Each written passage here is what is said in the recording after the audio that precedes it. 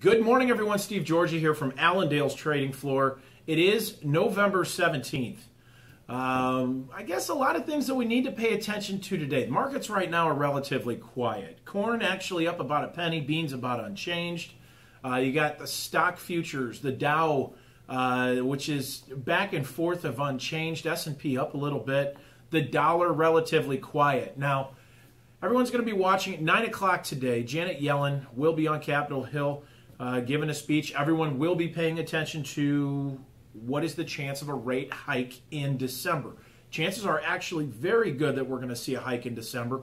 And I don't think it's going to be whether or not we're going to see the hike. It's going to be how much of an increase will we get as far as rates. And this is what people will be focusing on here today. As far as fundamental news for the grains itself, we did have export sales out this morning. Came in actually neutral for beans, friendly though for corn. Pretty good sales for corn. We'll see if that does continue. And then neutral for wheat as well. So not a lot of news there, but I think that that may try to carry us a little higher if we see further sales once again.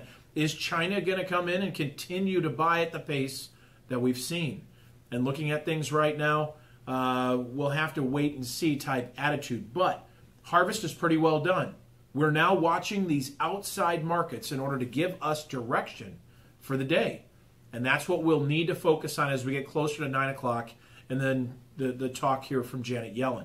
Looking at livestock, cattle, very strong day yesterday. Cash cattle trading higher than what the trade was expecting to see.